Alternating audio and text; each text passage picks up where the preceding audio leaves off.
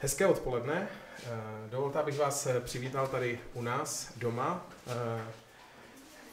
evangelické církvi v Těrlicku. Jsem rád, že jsme se tady dneska mohli setkat lidé nejenom z Těrlicka, ale z různých míst. Za chvíli, když tady pozvu dopředu Steva, tak bych chtěl možná mu trochu říct ten kontext, odkud každý z nás jsme. Ale teď možná něco k tomu tématu odvážného vedení. Proč jsme zvolili právě tohle téma?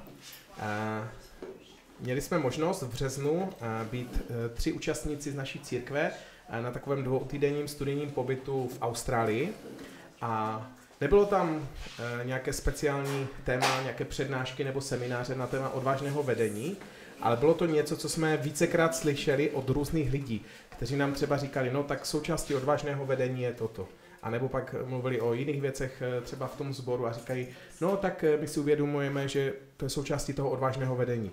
A bylo to téma, které propojovalo ten náš pobyt. A Steve byl právě takovým naším nějakým mentorem, průvodcem, který nás tam provázel po těch sborech, tak nějak nám dával ty různé kontakty, které tam byly.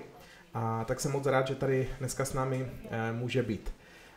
Možná něco k programu. Ta první část bude trvat asi hodinku a čtvrt, kde bychom chtěli právě slyšet Steva, který nám trochu představí to pozadí, odkud přichází.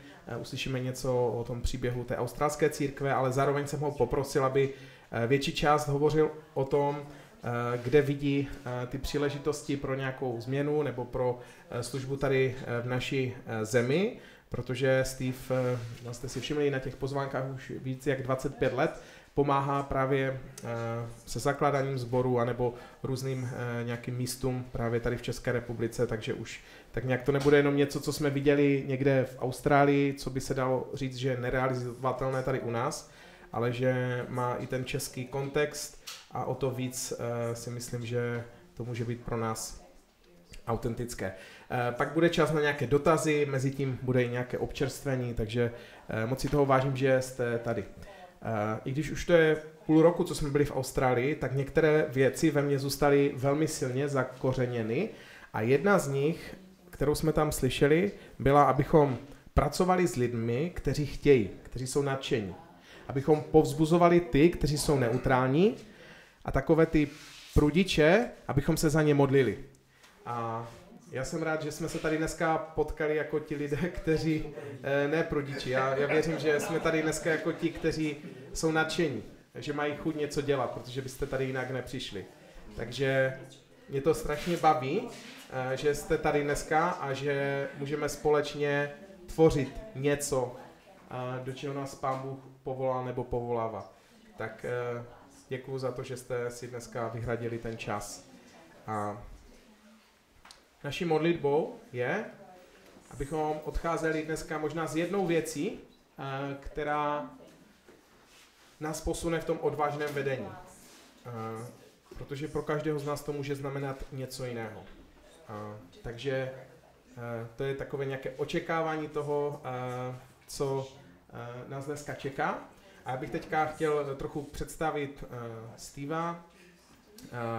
Funguje jako člověk, který dnes pomáhá v podstatě i tady v Evropě, ať už v Polsku, v Česku, v Anglii, mnoha sborům. V Austrálii je mentorem sborů, které mají tisíce lidí.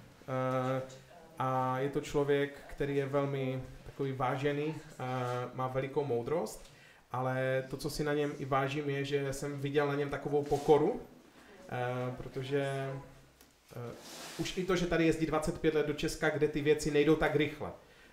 Tam založíte někde sbor v Austrálii, tak nebo možná i v Anglii a najednou máte stovky lidí a máte několik zaměstnaných lidí a u nás to funguje trochu jinak. A přesto Steve tady stále jezdí, přesto to s námi nevzdal, s námi Čechy a tak si za toho velmi, velmi vážím. Tak díky, Steve, že jsi tady, můžeme ho přivítat potleskem.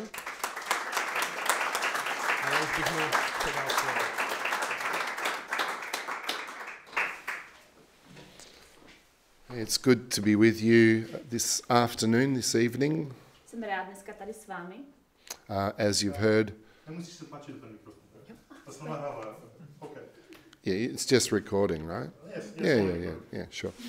As you heard, I'm from Australia. Jak jste slyšeli, tak jsem z Austrálie. Has anyone been to Australia before? Byl jste někdo z Apart vás? from Lucas. Fantastic. Where did you go? Oh, wow. Everyone's been. Všichni tam byli. Amazing. Where did you go? Kde jste šli? Jste šli? More than 30 years ago. Před 30, více než 30 let Okay. zpátky. Okay. Very Sydney. good. Very good. Where did you go, Carol? Oh, sorry. S Lukášem jsem tam byl. Sorry. You made a very big impression on me. Tak si vidíš, velký dojem na mě. Si tě Sorry, pamatuju. Carol. Sorry. What can I do to make it right to you? Čím ti to můžu vynahradit? And sorry, someone else. Yeah. Where did you go? Only in Sydney last year. Okay, Sydney Minulý rok last jsem byl year. v Sydney. There you go. Well, I'm from Melbourne, Jsem z Melbourne. so Sydney is like our rival city. Sydney je takové jako rivalské město, But Sydney is very beautiful. ale je taky krásné město. It's a horrible place to live, but it's very beautiful. Je to šílené město jako pro Anyway. život, ale jinak je to krásné. Yeah, I'm from Melbourne. Takže jsem z Melbourne, I'm married jsem ženatý, and have 2 children. 2 děti, Both of my children are married as well.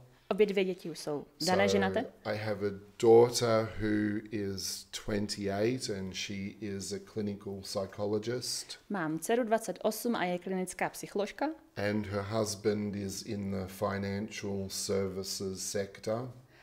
a její manžel je dělá v oblasti financí And I have a son who is 25. a mám syna, kterému 25 And he is in the process of planting a church at the moment. a je zrovna v procesu, kdy zakládá sbor.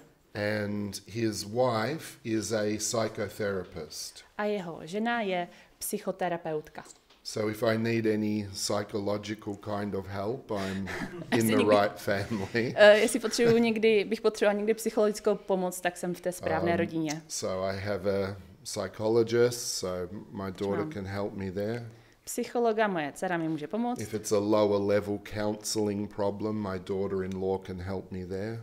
A jestli je to nějaký prostě jiný druh takového toho poradenství, tak zase moje snacha mi může We pomoct. just need someone who's a psychiatrist so we can get our hands on the medication. That's Takže what we potřebujeme need. nějakého psychiatra, abychom se dostali k těm práškům. So for many years I was a pastor, A po mnoho let jsem byla pastorem. and it was quite a strong church in the northeast of Melbourne. Byla to docela silná církev And na východě Melbourne. for the last 13 years, my wife and I have been missionaries. A posledních 30 let jsem s manželkou byl And misionářem. we were living in England for 11 years. Žili jsme 11 let v Anglii And we moved back to Australia 2 years ago. a před 2 lety jsme se přestěhovali zpátky do We have Austrálie. beautiful parents who are getting older, and we wanted to be near to them as they were getting older in years.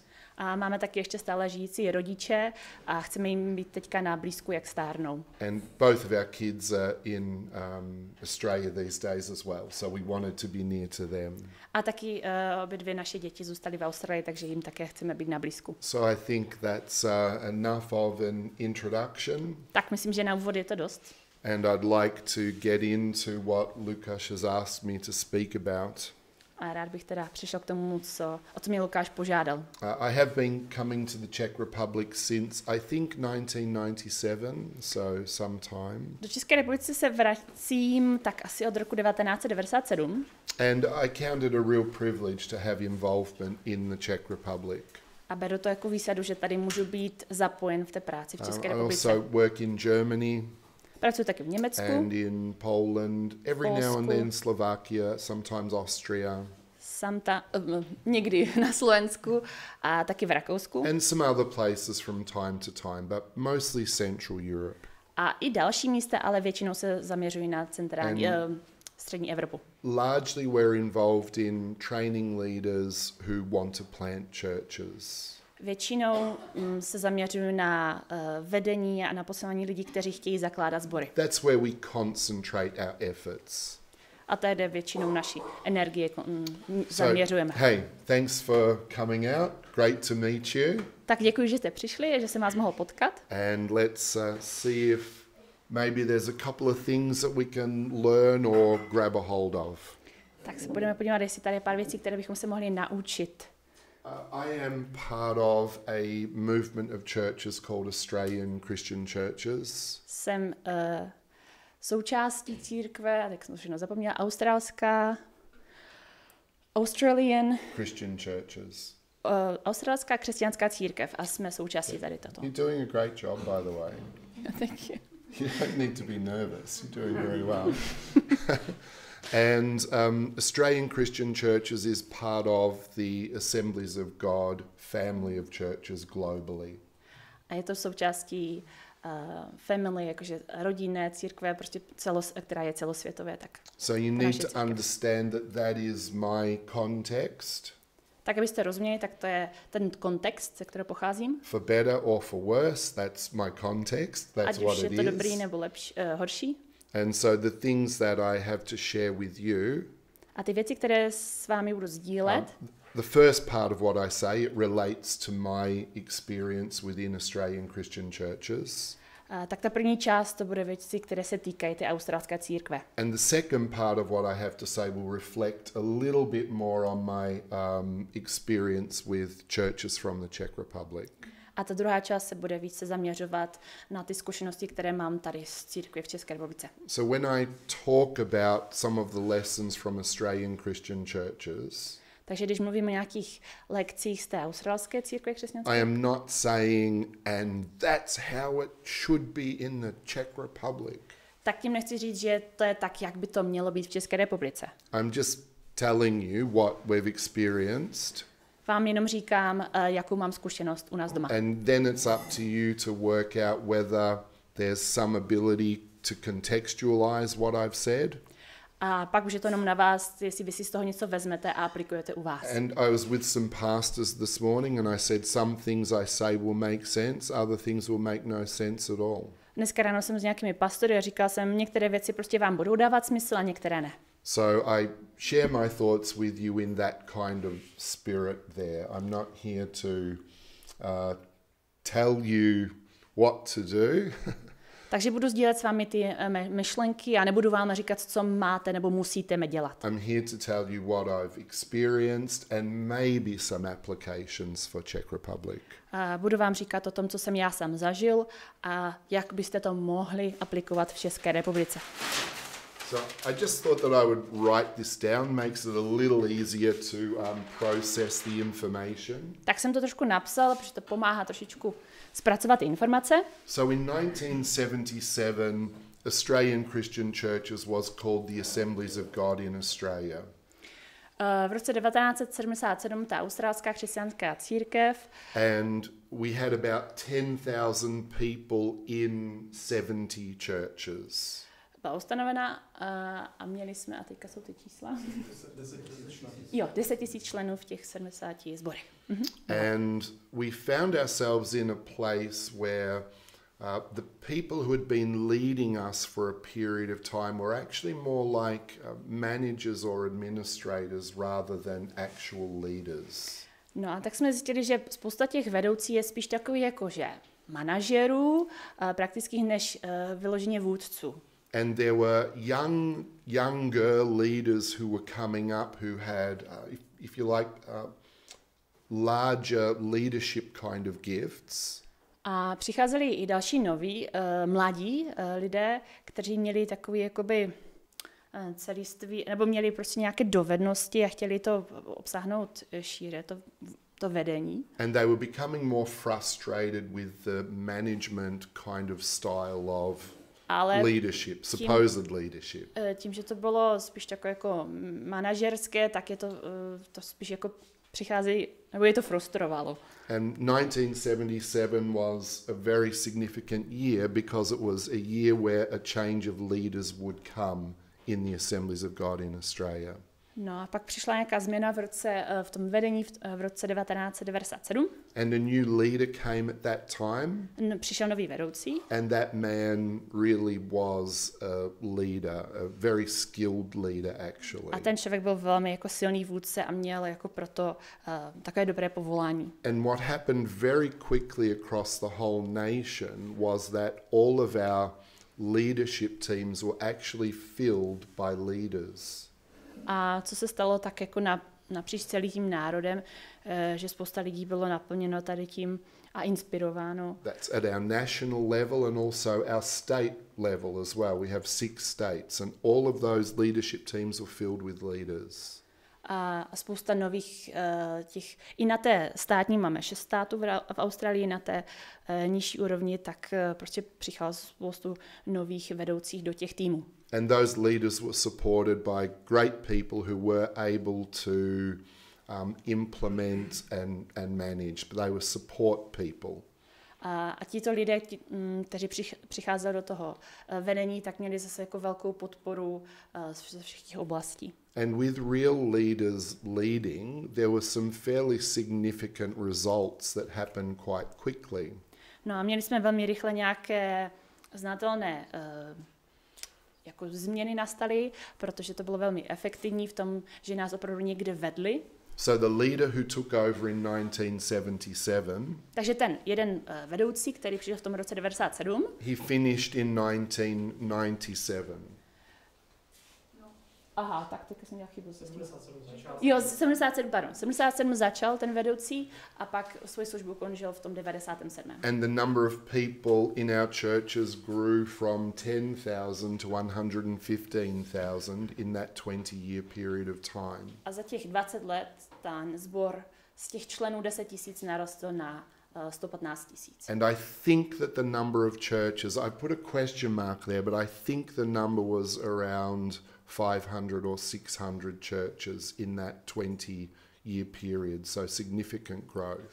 Tak jak vidíte, mám tam sice otazník, ale za těch 20 let z těch 70 původních sborů, které jsme měli, tak to narostlo na takových 500 až 600 sborů za těch 20 let. So in 2024, a v roce 2024 there are now about 385,000 people who are part of our churches. Tak máme dneska 385 000 členů. And the number of churches has grown to about 1,100 churches. A počty sborů taky narostly až na těch 1100. So that's quite dramatic. Tak to je docela jako dramatický vývoj. Like that's not small growth. To není určitě malý růst. Yeah. And one of the major parts of that growth was the enabling of leaders to actually lead. A jedna z těch částí, co se stalo, tak bylo to, že ti vůdcové jako získali nějakou prostě podporu a že využili ten svůj potenciál, aby prostě jako vedli ty lidi. Changes and I'll go through them quickly. A byly nějaké další změny, rychle teďka projdu. In local churches there was a rewriting of local church government rules and local church leaders were allowed to lead more boldly. A nastalo taky jako v těch místních sborech nastala změna, že ti vedoucí mohli vést ten sbor víc tak odvážněji. Quite miraculously we had a youth ministry, a whole youth movement rise up within our nation. Bylo takové probuzení uprostřed mládeže a tak jako docela zázračně, že tam to taky narostlo. And thousands of youth came to Christ. A tisíce mladých přišlo ke Kristu. And many of those youth actually also became church leaders and pastors. A mnoho z těch mladých taky se stalo vedoucími nebo pastory. And it meant that our whole church, as in the church movement, began to be more positioned towards youth. A tak se stalo, že celkově ta naše církev se začala více zaměřovat na mladé. So let me just draw something quickly. Tak teďka něco velmi rychle nakreslím. You can just imagine this as a timeline. To si představte jako časovou linku. This is now. Teďka, to je uprostřed. This is the future. Dopředu už jdeme taky budoucnost. And this is the past. A to je minulost. So, some churches, Některé církve they position themselves for now and the past. se tak jako mají tu pozici, že jsou prostě teďka a obrací se na minulost. In terms of their thinking, Tak je způsobem, jakým in přemýšlejí, terms of their stories around their best times. tím, jak mají příběhy, že spíš jako do té minulosti. They think of now and they think of the past. Myslí na dnešek a myslí taky ale hodně na minulost. My encouragement to pastors is always this. A moje povzbuzení pro minulost je tato. Yes, honor the past, Ano, jako mějte v úctu to, co se stalo, but position yourself for the present and the future. ale zaměřte se na teďka a na to, co bude, na budoucnost. And if our churches are not positioned for the future, A jestliže naše církev se nezaměří na budoucnost, we are going to struggle to reach children, youth and young adults. tak budeme mít problém s mladými lidmi, s dětmi a prostě So I have a s mládeží. strong bias towards positioning churches to reach future generations. Takže se snažím pozbuzovat sbory, aby se zaměřovali na budoucnost. And my encouragement even more specifically A když chci pozbudit ještě víc jako would konkrétní, be to those of you who are more mature in years in the room, a to je možná teďka pro vás, kteří jsou tady víc zralí, to be the kind of people who always make room for positioning the church for the future. tak pro vás zralější, abyste vždycky byli ti lidé, kteří prostě dávají prostor těm mladým. Of course the church is for us, Samozřejmě ten sbor je i pro nás, but it's also for others. ale je to i pro ostatní. Of course the church is for the mature saints who have, gone before us and sit in seats next to us. A samozřejmě ten sbor je i pro nás starší, zkušenější, i pro ty nejstarší. But the church is also for children and youth and young adults and families who don't yet know Christ. Ale sbor je taky pro ty děti, pro mladé dospělé, pro rodiny. So please be the kind of people who position or help to position churches to reach future generations. Tak prosím, pomožte vašemu sboru, aby se zaměřoval a posouval dopředu, do Anyway, budoucnosti. that was just a little lesson or thought along the way Tak to byla there. taková možná myšlenka. Another thing that happened beside the rising of this youth movement Kromě toho, co se teda stalo s tou mládeží a s tím probuzením was a tam, multiplication of training opportunities. tak přišlo několik možností k tréninku, ke školením. So we had one national Bible college, Měli jsme jednu národní biblickou but in školu, the space of 5 years or 10 years, we had a major Bible college in each of the major cities, sometimes two.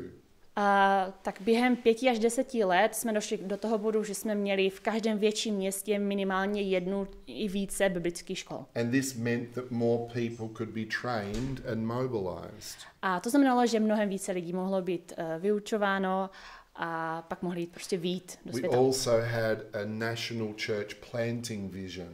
Taky jsme měli vizi, jak zakládat nové sbory. And as you can see, we went from 70 churches to over 1100 churches. A jak vidíte, tak jsme se z těch 70 sborů dostali na 1100. That didn't happen by accident. A to se nestalo náhodou. Of course, God was breathing and God was directing.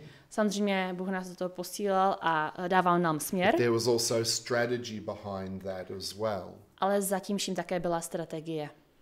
So anyway, they are some of the changes that took place Tak to jsou některé změny, které se udály, that enabled us to be able to get to the place where we are today. které nás usupnili k tomu, abychom se dostali do té fáze, ve které jsme teďka. Maybe there are some applications, maybe there are some points of reflection for you. Možná tady je nějaká aplikace, něco, co si z toho můžete vzít. Let me put a few things out there for you to reflect on. Je tady pár věcí, které zmíním, nad kterými můžete uvažovat. Are leaders in your movement allowed to lead? Jsou vedoucí ve vašem shromáždění, jestli jim je dovoleno, aby doopravdy vedli. Do you give room for people to lead? Jestli dáváte dostatek prostoru, aby lidi mohli vést. Just a question. Je to pouze otázka. Do you focus very intentionally on reaching the next generations? Zaměřujete se velmi silně na to, abyste jakože dosáhli té mladé generace? Are you committed to discipling and training people so that they can be mobilized in the gifts God has given them? Zaměřujete se na to, abyste školili lidi a dělali z nich učedníky? There's just a few points of reflection. To je jenom pár takových myšlenek, na kterými můžete uvažovat. Lukáš has asked me to specifically focus on or most focus on issues that perhaps are closer to the heart of the Czech Republic. A Lukáš mě požádal, abych mluvil o věcech, které jsou možná nejblíž tak jakoby vašemu srdci tady v České republice. And so these are, I was going to say a series of random thoughts, but they're not completely random. They are connected to each other. Možná tak, jak vypadá, že jsou takové jako náhodidé, ale mají něco společného. And I just thought I would launch into these thoughts with the story of Nehemiah. A tak jsem si říkala, že možná to propojím s příběhem Nehemiáše. Our topic here now is courageous leadership.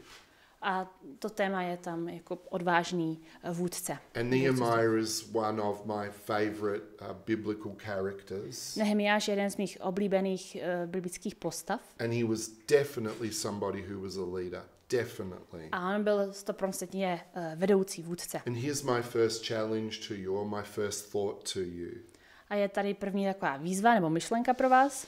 Get a hold of God's vision and make bold decisions to implement it.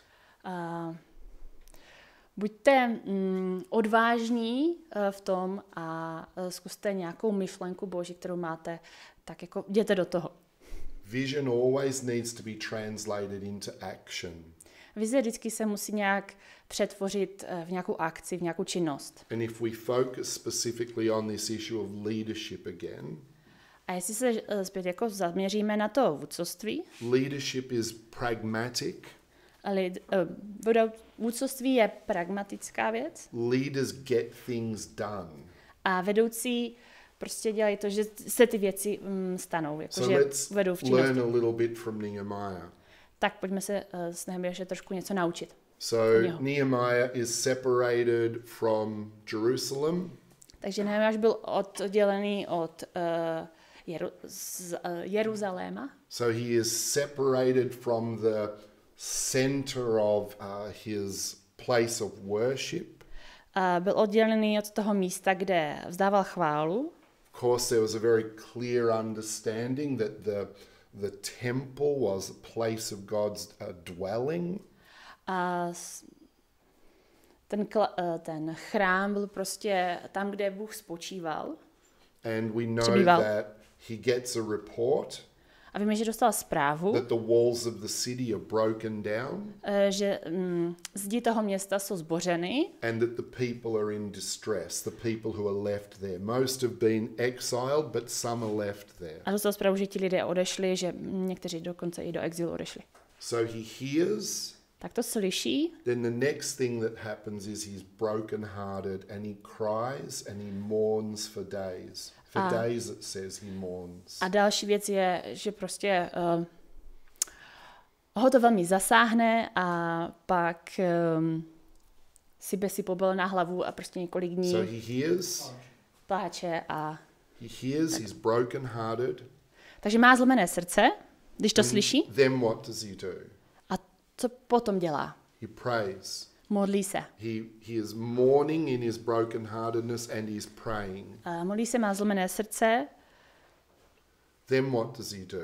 A co potom dělá? Well, he finds himself working with the king. A pak jako se stane, že začne spolupracovat s tím s králem. That was his regular job. He didn't just find himself there. Což byla vlastně that was his job. Jeho prosím? Ano, sloužil králi, takže zase s ním byl nějak v kontaktu. And so the king notices that he looks sad. A král si všiml toho, že je smutný. And so the king says to him, "What's wrong?" Tak se ho ptá, co se děje. And he tells the king what is wrong. A on mu to říká, co se stalo. Then the king says, "What can I do for you?" A král se ho ptá, co pro tebe můžu udělat. And the king grants Nehemiah 3 requests. A dává mu možnost si přát 3 přání. He gives him permission to go to Jerusalem. Dává mu povolení, aby šel do Jeruzaléma. He gives him the promise of protection. Dává mu slib, že bude mít ochranu. And he also gives him some provision. A dává mu taky nějakou provizi. So he lets him have some of the trees from the king's forest. Dává mu taky nějaké stromy z královského lesa. And some of these trees are for the repairs. A některé ty stromy jsou na opravu. But interestingly, some of these trees actually are for his own use. The king says you can build your own house with some of these as well. A říká, že to může použít i sám pro sebe, že si prostě klidně z toho dřeva může postavit i vlastní dům. What's the next thing that Nehemiah does? Jakou další věc Nehemiáš udělá? He goes there. Jde tam. And he actually surveys the situation for himself. Zjistí, jaká ta situace doopravdy je.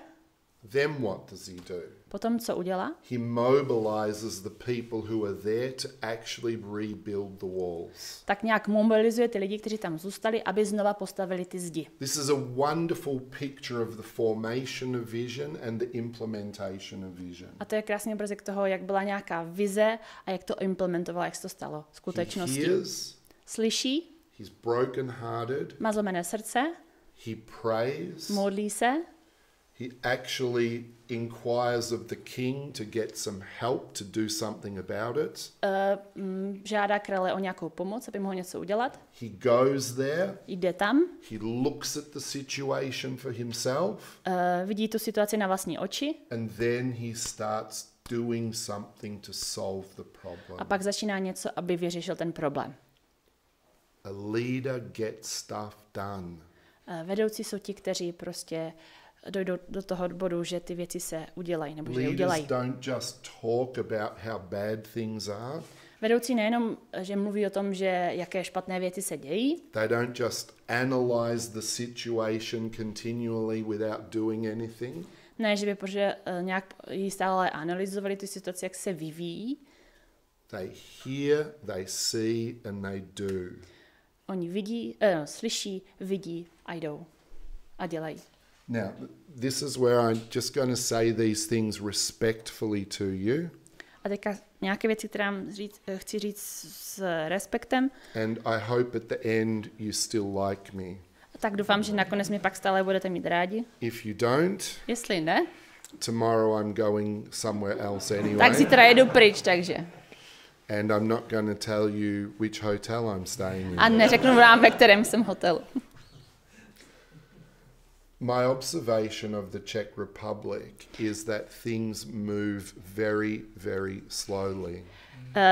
Mé pozorování České republiky, tak jako jsem došel k tomu, že se tady ty věci dějí velmi, velmi pomalu. And sometimes there's lots of discussion, but there's not much implementation. Je tady často mnohokrát hodně diskuzí, ale žádné dělání. There's lots of opinions over long periods of time sometimes, Spousta lidí má jako hodně názorů na to dlouhé období, but no one is prepared to make a bold decision. ale nikdo není připraven udělat nějaké odvážné rozhodnutí. The pace at which you move is a problem in my Ta opinion. cesta, kterou jdete, tak si myslím z mého pohledu, že je problém. I'll give you a little story. Řeknu vám jeden příběh. So I was with a friend of mine and he Byl jsem had s in his kamarádem. heart to plant a church. A ten kamarád měl v srdci touhu založit sbor. The next step for him was to go and speak to his pastor about planting this church. A dalším bodem pro něho mělo být, že měl jít za pastorem, aby se s ním pobavil o tom, jak založit, nebo založit sboru. He had a really excellent pastor. Měl úžasného pastora And the pastor listened to what was on his heart to do. a ten pastor poslouchal, co měl na srdci. And the pastor said to him, yes, I can see you doing that.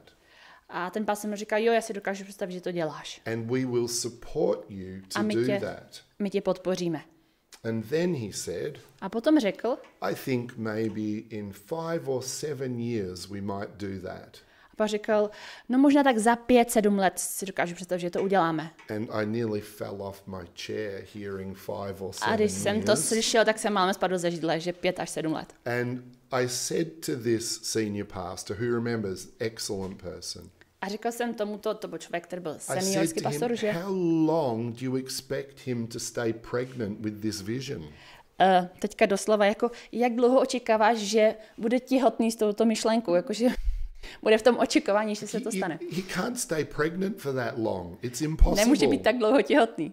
Like, can we talk about a shorter time frame of making this possible? A můžeme trošku to nějak přetvořit v nějaký kratší čas. And thank God, Díky Bohu, something actually happened within the space of about 18 months or 2 years. tak naštěstí se pak něco pohnulo v rámci nějakých 18 až 19 měsíců. When I'm speaking with pastors and leaders within the Czech Republic, Když mluvím s vedoucími a s pastory v České republice, these are the responses that I often get. toto jsou odpovědi, které často dostávám. Yeah, 5 or 7 years. Maybe in 7 years we'll do that, maybe. 5 až 7 let, no možná za 7 let, to tak vidíme. When I retire, Když when I půjdu do retire, důchodu. you can do that. Když půjdu do důchodu, tak to pak můžete udělat. And the person who says that is maybe in their early 50s or mid 50s. A ten člověk, který to říká, tak má třeba, nevím, It's tak like, v 50. 60. Are you serious? Everyone has to wait for another 12 years or 15 years before anything else can happen because you want it to happen when you retire? A já se ptám, jako jestli to opravdu myslí vážně, že prostě až za 12, 15 let, až prostě odejde do důchodu, jestli to fakt myslí vážně. I hear, we need to talk about that more. Tak jako pak je něco, říkám, že prostě se o tom musíme více bavit. And more in an Australian context might be like this. A v australském kontextu více znamená tady toto. My experience of Czech Republic more is like more, and my arms can't stretch wide enough to describe the more. Více v kontextu České republiky je tak, jak jste viděli, a ani nedokážu takhle roztáhnout paže. Some questions.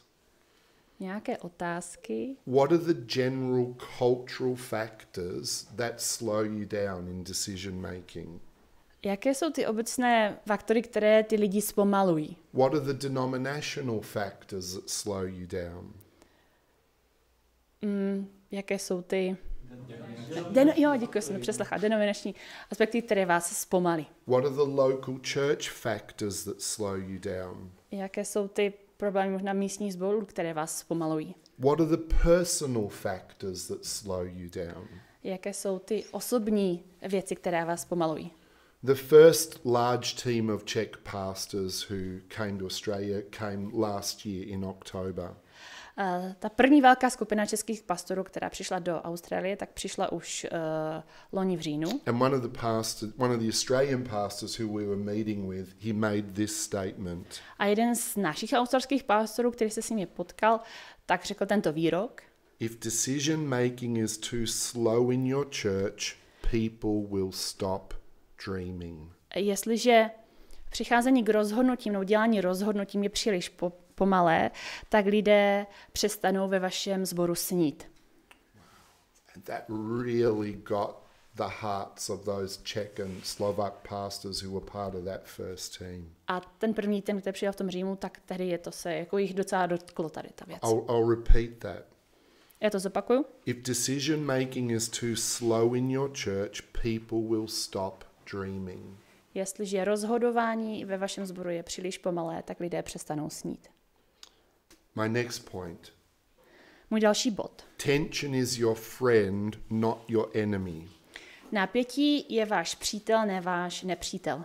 My experience within the Czech Republic is that one of the highest values is to keep the peace. Z mé zkušenosti, jakože ta jedna z největších hodnot pro vás tady v České republice je zachovat mír. Don't create tension or trouble, just keep the peace. Nevytvářejte problémy a napětí, jenom udržujte mír. I was talking with a leader from this part of the world. Mluvil jsem s nějakým vedoucí z této části světa. And again, an excellent person, Úžasný quality člověk, person. Kvalitní prostě, úžasný člověk. Quality person. Kvalitní. Highly respected. Velmi respektovaný, I vysoce respect him respektovaný. greatly too. Já ho také respektuji. And we were talking, I was going to visit him to talk about the subject of church planting. Měl jsem plánu ho navštívit, abychom se bavili o zakládání sboru. And I was there for 3 days. Byl jsem tam 3 dny. The first day it came and it went, no discussion of church planting. Ten první den přišel, prostě nic jsme se nebavili na to téma. The second day came and went, no discussion of church planting. Ten druhý den taky přišel a odešel, aniž bychom se bavili o tom tématu. The third day came, A třetí den, když přišel, and at the very end of the third day, a když ten den končil, when I was driving along with him in his car, he pulled the car over by the side of the road. tak jsem s ním jel autem, on řídil a najednou zastavil u silnice. And then we had our church planting conversation. A pak jsme měli ten rozhovor o zakládání sboru. And he just dived straight in. He just jumped straight into the conversation. A úplně se ponařil, prostě skočil do toho tématu, do té diskuse. This is what he said to me. A to je, co mi řekl. He said, I'm happy for you to be involved in planting churches. Jsem rád, že si zapojený tady toho procesu zakládání sboru. Just don't create any tension. Jenom nevytváří žádné napětí. So it's like, well, that's the end of that discussion Tak then, jsem isn't říkala, it? to je konec toho rozhovoru. Because whenever we start new things, whatever those new things are, we create tension. Protože kdykoliv něco nového začínáme, nějaké nové věci se tvoří, tak vždycky to přichází prostě s napětím. If you plant a new church, you will create tension. Jestli budete zakládat nový sbor, tak přijde napětí, vytvoříte napětí. Tension within the community, Napětí v té společnosti, v té komunitě, tension amongst other churches. napětí mezi dalšími sbory. It just goes with the territory, right? Jde to prostě s tím územím. When we do new things for God, we Když děláme will nové věci create pro Boha, tension. tak vytváříme napětí. In fact, the tension should be a motivating factor to get us to do new things. Vlastně to napětí by měla být motivace, abychom šli a vyšli a dělali ty nové věci. In Acts chapter 17, Ve Skutcích kapitola 17, Paul is in Thessalonica. Pavel je v Tesalonice And he's preaching there with some of his traveling companions. Káže tam s nějakými lidmi, se kterými cestuje. And some Jews get saved and some other influential people as well. A někteří Židé jsou spasení, i taky nějací lidé, kteří měli nějakou And moc. some of the other Jews get really jealous about what's going on. Jiní Židé se zase naštvali nebo byli žárliví na to, co se tam dělo. And what do they do? A co udělali? They gather some people of low reputation. Svolali nějaké lidi, kteří neměli až tak dobrou reputaci. And they create a riot. A vytvořili jako... No, prostě nějaké, ano, děkuji, povstání, ano. And one of them stands up and this is what he says. A jeden z nich se postavil a to je to, co říká. He says, these people who have caused trouble all over the world, they've come to our city to cause trouble too. Ti lidé, kteří udělali prostě chaos po celém světě, tak teďka přišli do našeho města, aby tady také udělali chaos. Was Paul there to cause trouble? Byl tam Pavel, aby způsobil chaos? No, he was there to preach the gospel. Ne, byl tam, aby kázal evangelium. He was there to increase the kingdom. Byl tam, aby rozšířil Boží království. But because he was doing those good things, Ale protože dělal tyto dobré věci, he created trouble. tak vytvořil problém. Was he fundamentally a troublemaker? No, he wasn't. Byl původně jakoby nějaký troublemaker, prostě, jak to říct česky. Prostě ten, co dělá vždycky potížista. Byl potížista? Are you getting the point? Chápete to? The kingdom of God moves forward because of tension and intention.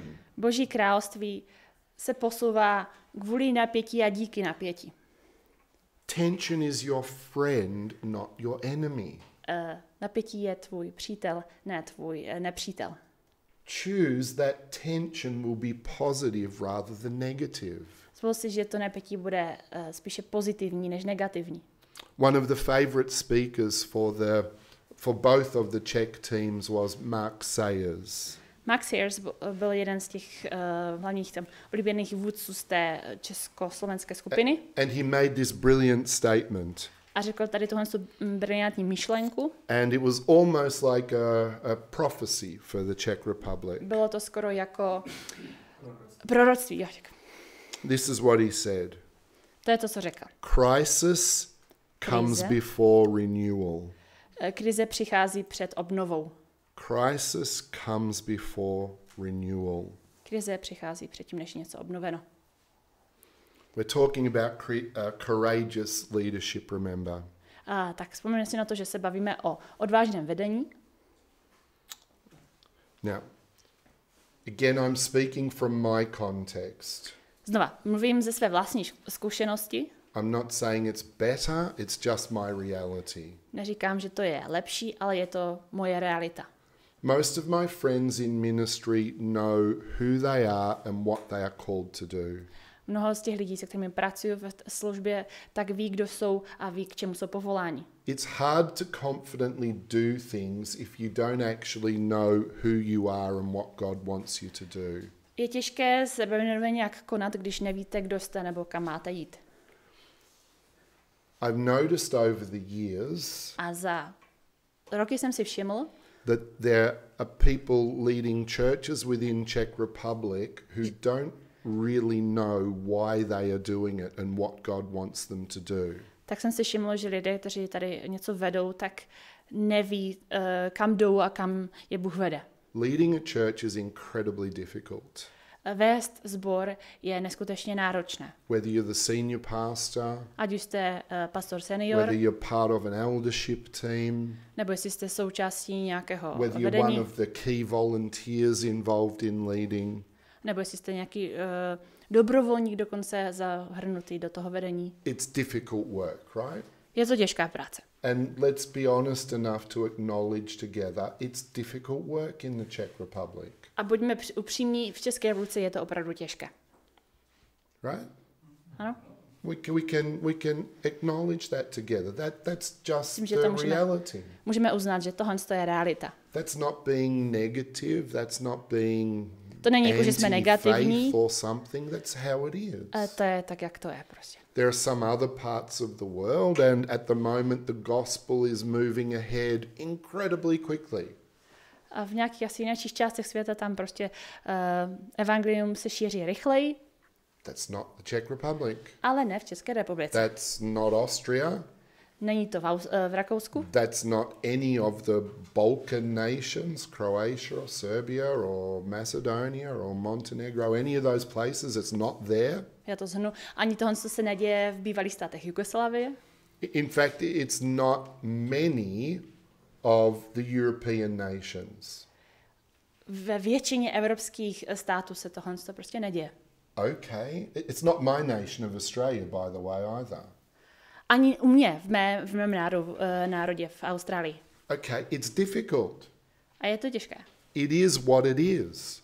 A je to, co to je. But it's even more difficult if you don't know who you are and you don't know what God wants you to do. A je to ještě mnohem těžší, když nevíte, kdo jste nebo co po vás Bůh žádá. There are periods in my life Jsou období v mém životě, where I lose sight of who God has made me to be. kdy ztrácím nějaký pojem o tom, jaký mě Bůh stvořil nebo kdo jsem. And when I lose sight of who God has made me to be, A když ztrácím se tady v tom, pro co mě Bůh povolal, nebo jak mě stvořil, kým mě učinil, then it's much more difficult for me to do the things that God wants me to do. tak je to pro mě mnohem těžší dělat ty věci, které po mně Bůh chce, abych dělal. Does that make sense? Dává vám to Yeah. smysl? So here I am, I'm a 57-year-old man, Tak tady jsem 57letý muž and I've just confessed before you a právě se před vámi přiznávám, that there are periods of my life where I have to revisit this issue of who God has made me. Se přiznám, že prostě jsou období v mém životě, kdy prostě nevím. So that I can confidently grab a hold of what God has for me again. Takže naopak musím prostě pevně se chytnout té myšlenky, kterou pro mě Bůh má. Who are you? Kdo jsi? Who are you? Kdo jsi? Who is God making you?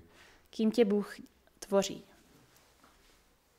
And what does he want you to do from that place of understanding who you are? A tak jak sám sobě rozumíš, tak co prostě, jako kde tě Bůh chce mít, kde tě Bůh posílá.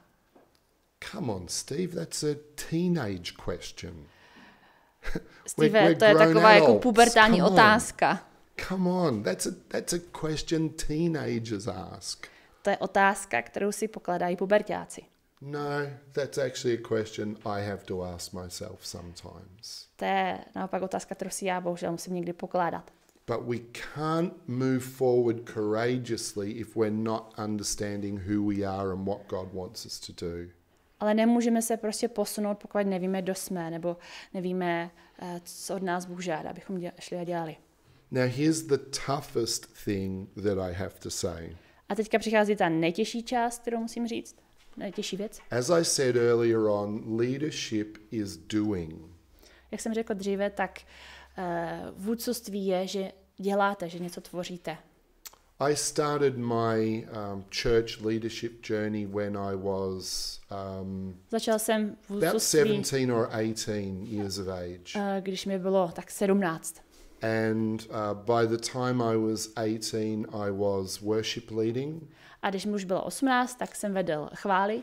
And I was preaching in our church. Taky jsem kázal v naší církvi ve sboru. And I was helping to lead the youth group. A pomáhal jsem vést mládež. By the time I was about 20, I was the youth pastor of our church, the youth leader. No a když mi bylo 20, tak jsem byl už pastorem pro mládež. When I was 27, I became the senior pastor of our church. A když mi bylo 27, tak jsem se stal pastor senior v našem sboru. At the time, it was considered a strong church. It was a couple of hundred people. Tehdy to byla, náš sbor se pokládá jako za silný sbor, měli jsme několik stovek členů. And from that age of 27 until I was about 40 years of age, I just went for it. I just, just go. Prostě co mi bylo 27 až do mých nějakých 40, tak jsem prostě do toho šel a tak nějak to šlo. But there came a time when I thought to myself, am I doing what God wants me to do? Ale přišly časy, kdy jsem pomýšlela na to, dělám opravdu to, co Bůh po mně chce. Am I doing what I want to do? Dělám to, co já chci udělat? Do I like what I'm doing anymore? Baví mě to, co dělám? And if I was really honest with you, a kdybych měl bych upřímný být, I would say to you that ministry was becoming too complex for me. Tak bych řekl, že ta služba se stala taková hodně komplexní, složitá. I went from loving people, serving people, doing mission work, preaching. A z toho, že jsem měl rád lidi, že jsem kázal, že jsem dělal službu, to all of a sudden becoming like a CEO. Tak z toho se tak stalo CEO. Jo, jako CEO, a jako že jsem prostě se stal takový nějaký prostě ředitel nějaký. And I didn't want to be a CEO. A nechtěl jsem být výkonný ředitel. I wanted to be a church pastor, not a CEO. Chtěl jsem být pastorem sboru. I had multiple staff. Měl jsem několik zaměstnanců. We had a very expensive ministry center. Měli jsme velmi drahé centrum služby. We had all sorts of stuff going on within the community that was very, very positive. Měli jsme i nějaké činnosti, které byly prostě pro tu společnost, pro komunitu. We had huge budgets. Měli jsme velký rozpočet. We had huge debts. Měli jsme velké dluhy. Everything was big. Všechno bylo velké. And everything was complex. A všechno bylo takové komplexní, And it složité. was getting too big and too complex for Steve. A tak se to i pro mě stalo jako příliš velké a příliš složité i pro mě. And my passion started to go down.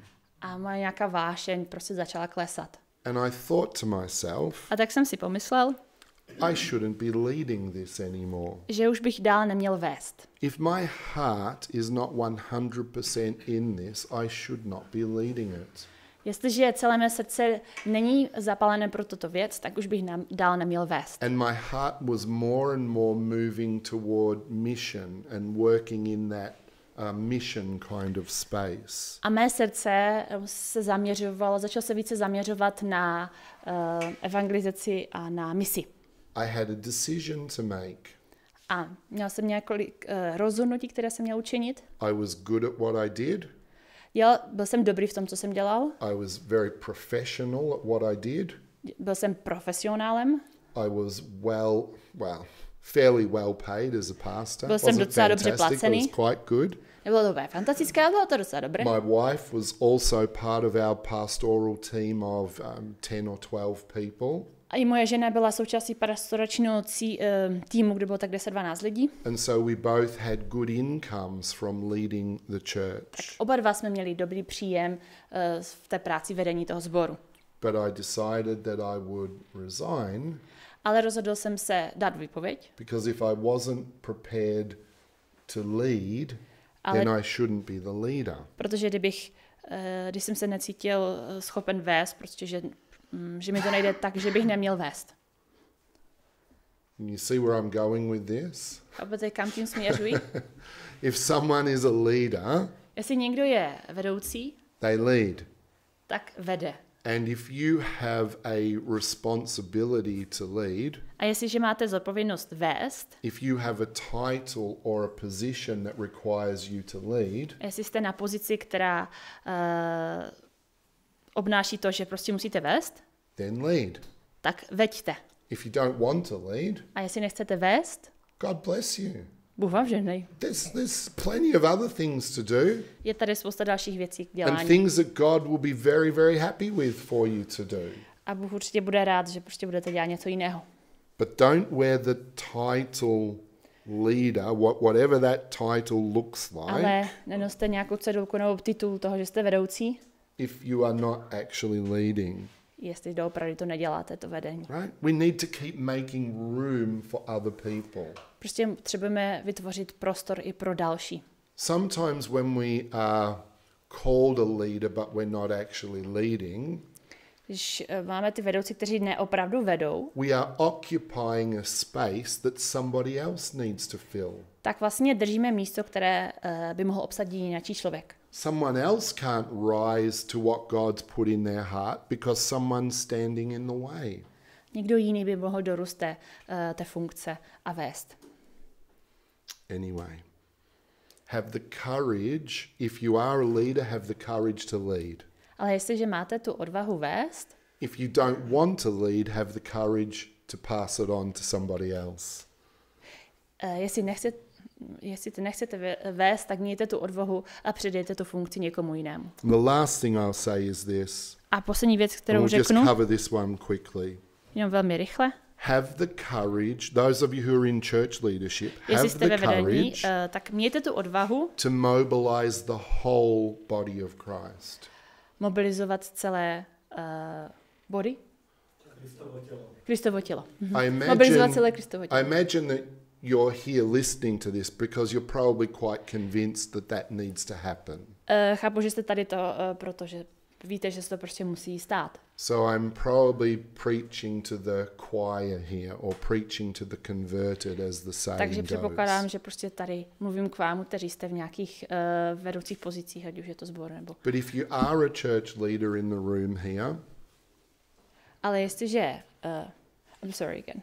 If you are a church leader in the room here, jestli jste vedoucí v sboru, have the courage to mobilize the whole body of Christ. Tak mějte tu odvahu mobilizovat celé Kristovo tělo.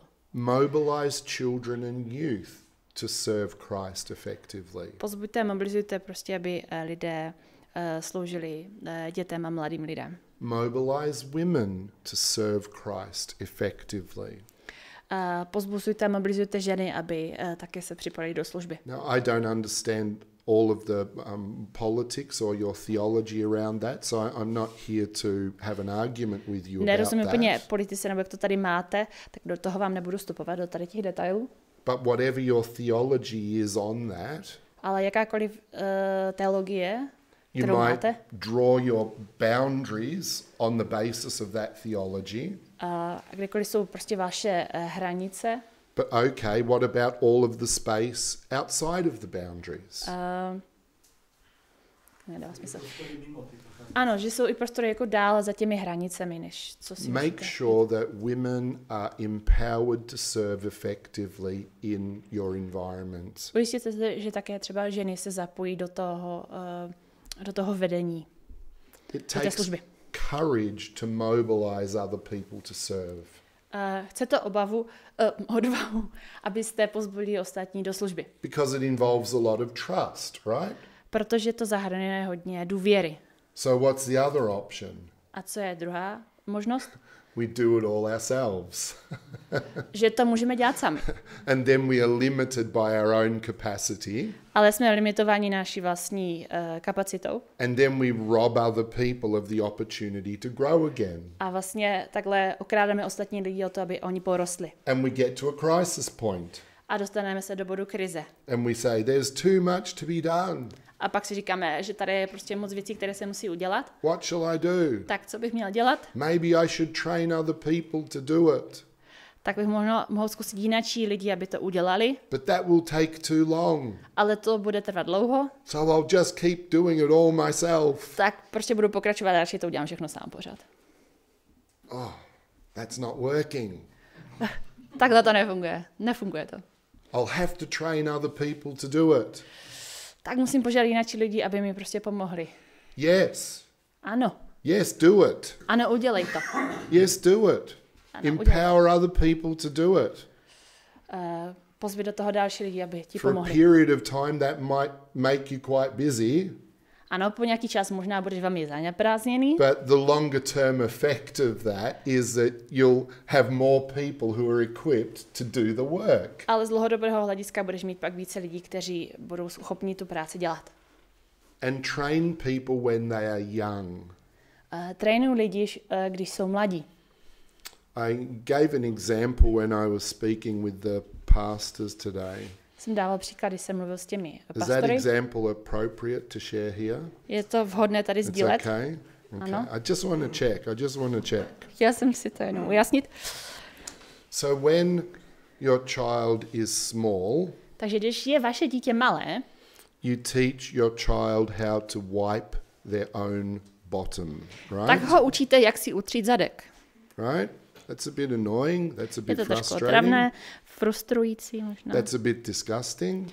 nechutné možná, All of those kind of things, but you Všechny tyto teach your věci. child how to do that. ale učíte jak to dítě, jak to udělat. Now imagine you say, I can't be bothered doing that, I'm too busy. Tak si představte, že byste si řekli, já se nebudu tím utravat, mám hodně práce, jsem zaneprázdný. I'm tired. Jsem unavený, My favorite show's on television. moje oblíbená show je teďka v televizi I don't want to get up and go to the toilet and a nechci se mi wipe it, stát show how a to wipe jít it. do té Fine. koupelny na záchod a ukázat No to problems, prostě. no problems. So your son is 17 years of age. Tak a teďka váš syn má už 17. Dad, Tati, I'm in the toilet. jsem na záchodě. Can you come and help me, Dad? Můžeš přijít a pomoct mi? Forget that, Na to zapomeňte. right? I'd rather pay the price of doing the teaching when he's 2 years Raději of age, zaplatím right? tu cenu, že ho to musím naučit, když má třeba 2 roky. Right? I'd rather have my TV show interrupted when he's 2 years of age, Raději odjedu do right? té televize a budu ho to naučit v těch jeho 2 letech. Yeah, we teach other people to do things so that they can create their own capacity. Učíme prostě další lidi, aby oni si vytvořili svoji vlastní kapacitu.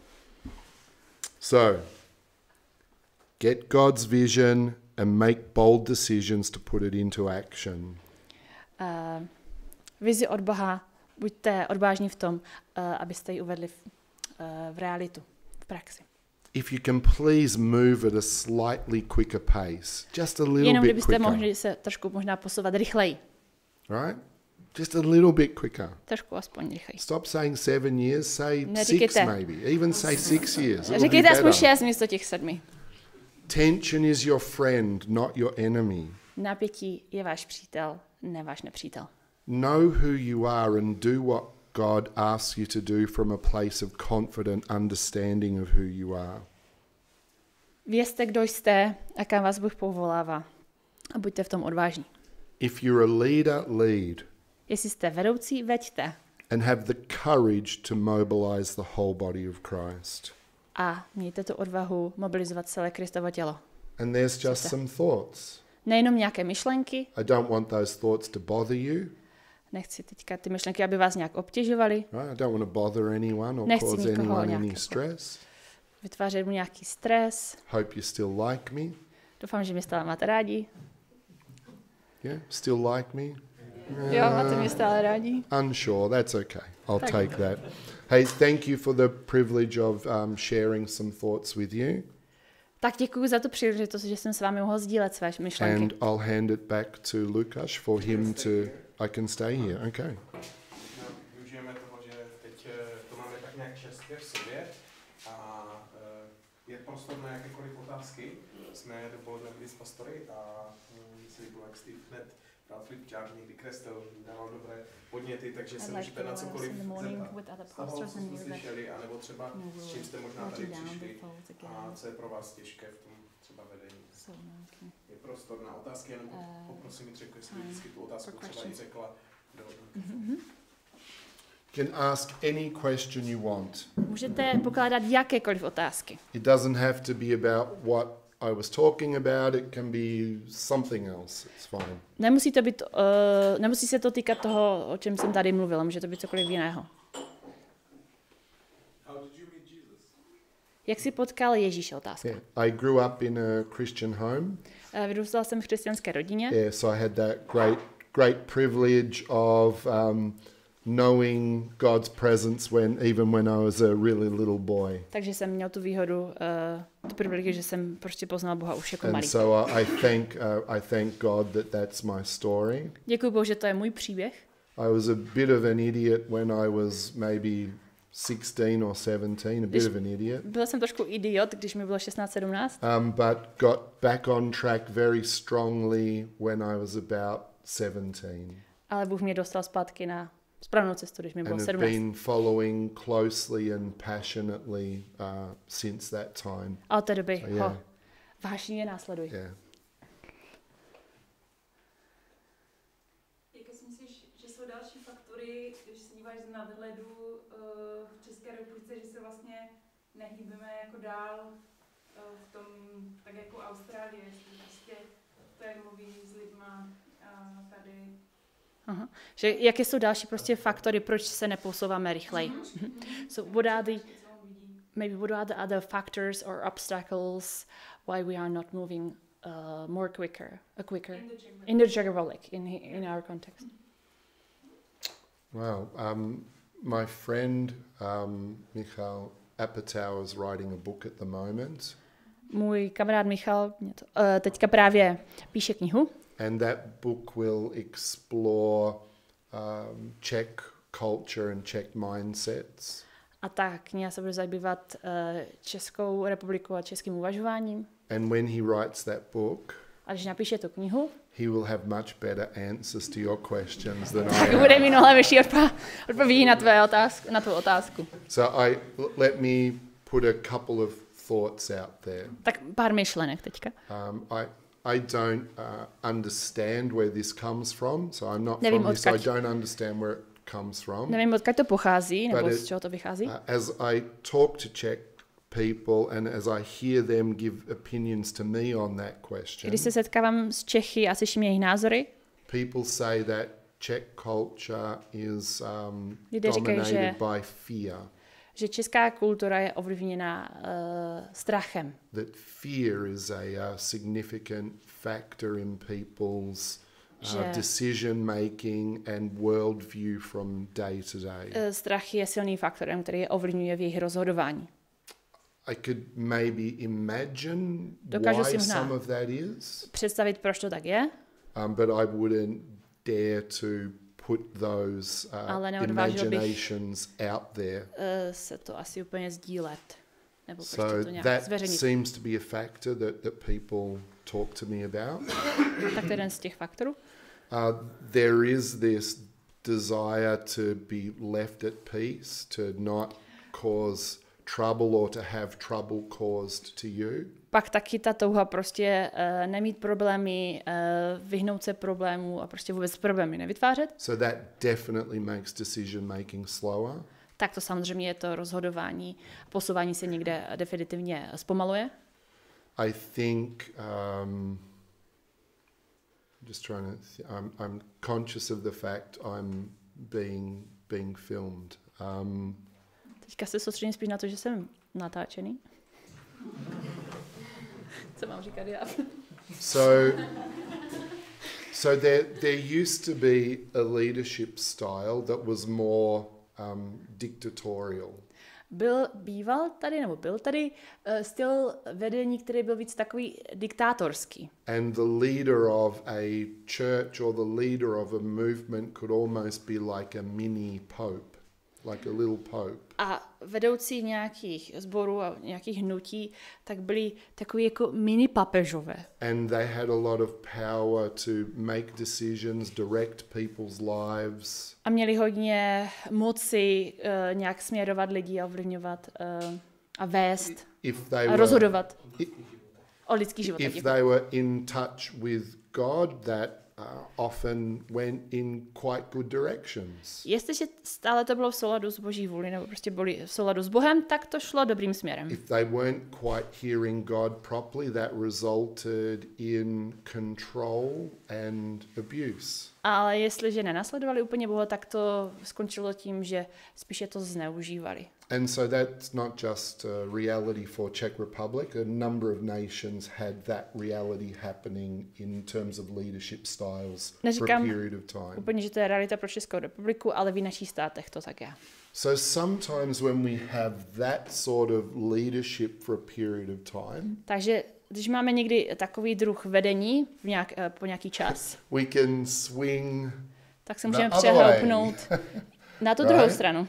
And sometimes we can find ourselves in a place where we need consensus, where we're nervous about strong decision making and we want to have more consensus. No a pak nás to vede k tomu, že máme prostě strach z nějakých silných a velkých rozhodnutí. So I know some of my friends in leadership, this is part of the background of why they find themselves in a place of consensus at the moment. It's a reaction to strong leadership. Tak to je jako, mám pocit, že někdy někteří vedoucí takhle řeší, že mají So whenever you have multiple voices and multiple layers of authority, decision making is always much slower. No a když máte více vedoucích a více různých názorů, tak pak to reálné rozhodování je taky mnohem pomalejší. Maybe this example relates a little bit, like možná tady tento definitely příklad not completely a Czech situation, but it might relate a little bit. Se může trošku týkat České republiky, ale nemusí. I was on the train in London. Byl jsem ve vlaku a jel jsem do Londýna. And there was a blind man on the train. Byl tam slepec ve vlaku. And we started talking with this man. A začal jsem se s ním bavit. And he had a really, really interesting job. Měl velmi zajímavou práci. He worked for He worked for WADA, which is the World Anti-Doping Agency. Celosvětovou protidopingovou agenturu, tak proto pracoval. Right? So and he was based in Belarus. A jeho základna nebo prostě místo, kde pracoval, tak bylo v Bělorusku. Right? In Belarus, yeah. Uh-huh. So he's based in Belarus, and he was describing his job to us. A popisoval nám svoji práci. And he was describing how difficult his job was in this. A popisoval, jak je to těžké v tomto. In this pyramid leadership structure. Asi v té pyramidě, prostě v tom. With all of the realities of communism still going on. A stále ta pachuť toho komunismu tam. he talked about how difficult it was to get anybody to make a decision. A mluvil o tom, jak je strašně těžké vůbec někoho jako dokopat do toho, aby se o něčem rozhodlo. Because everybody was afraid because they didn't want to get kicked by the Protože person who was above them in the pyramid. Že je prostě někdo podkopne a prostě vyhodí, protože všichni byli součástí té pyramidy. So nobody would make their own decision. They had to refer upwards all of the time. Takže nikdo jako neudělal nějaké rozhodnutí, všichni se báli, protože se pořád jako koukali na ty šéfy nad nimi. And I just wonder if in some people's mindsets, just in the back there somewhere, there's still a little bit of post-communistic tak jako jenom tak uvažuji, jestli just a little bit, right? Stále lidé třeba asi tady mají nějakou prostě ten background stále z toho komunismu a nějaký ten strach. And of course for young people that's not something at the front of somebody's mind, but it can become part of a cultural reality. I u těch mladých lidí ne, jako že by to byla nějaká hlavní věc, ale že to může být takový jako kulturní aspekt. Just a thought, right? Not a big thought, just a thought. A to je jenom taková možná myšlenka.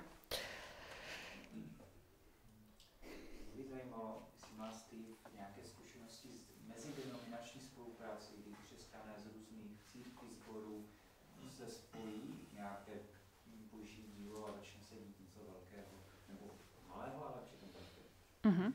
Takže otázka je, jestli má Steve nějakou zkušenost, kdy různé sbory, různé denominace spolupracovaly. Asi myslíš jako v tom church planting.